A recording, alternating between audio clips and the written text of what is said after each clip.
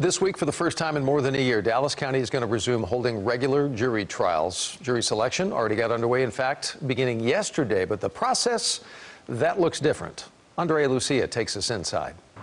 Dallas County's Frank Crowley Courthouse stopped holding jury trials in March of last year in response to the pandemic. Since then, victims have had justice put on hold, while defendants have languished in jail. A Dallas County inmate's average stay has risen from 94 days in 2019 to 148 this year, all while the overall jail population has grown. It's been hard, and I'd like to say that my colleagues and I have done our best to make sure that the wheels of justice didn't grind to a halt, but we have people that are sitting in jail waiting for their day in court. Judge Stephanie Huff is the presiding judge over jury services. I think we're safely ready to return.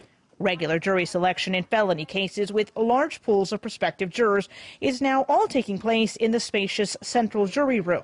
Judges will take turns with just one holding court here per day. But we've gotten more microphones put in so that we can do a better job of hearing things.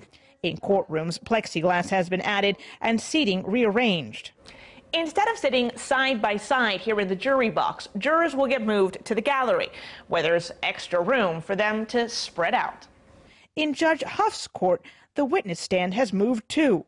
And because of the plexiglass barriers and potential for people to wear masks, we want to make sure that they can see the jurors or the witness in their expression. And instead of retreating to the jury room to deliberate, but as you can see, there's no way to socially distance all 14 of them in here.